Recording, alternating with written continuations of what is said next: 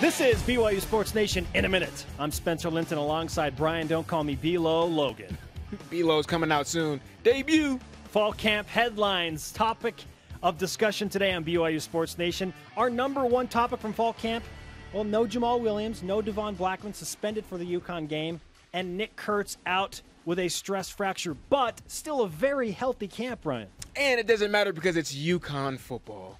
We are 9 days away from UConn. Tom Homo met with the media and said that the NCAA expected to rule on the investigation into BYU's allegations of improper benefits, but he doesn't expect anything major. Oh, we're good. We're good to go.